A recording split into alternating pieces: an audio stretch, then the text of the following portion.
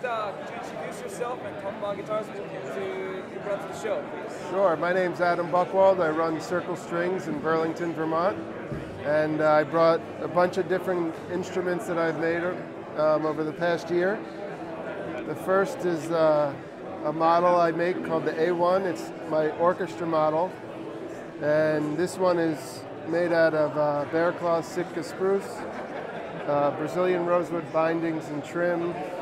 A nice piece of figured koa on the back. Ebony fretboard and bridge.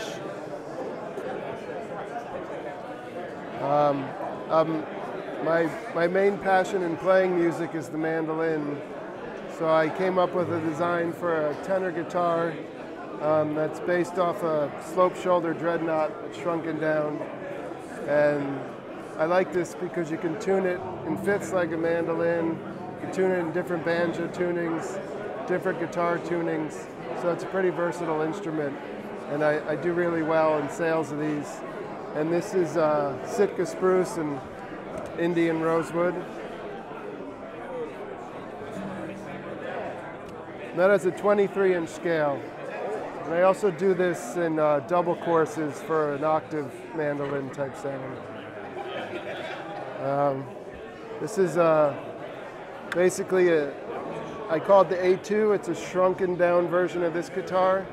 And it's got a short scale, 12 fret, with a cedar top and maple back and sides.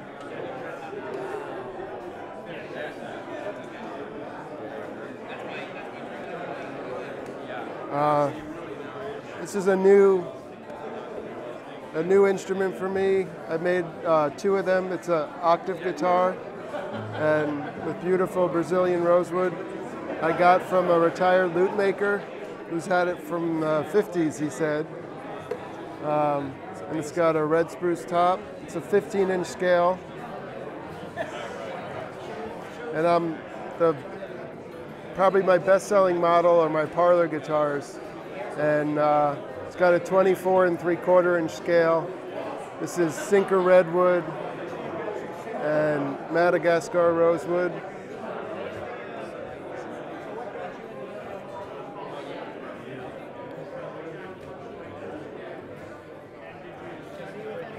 And last but not least, this is my 100th guitar.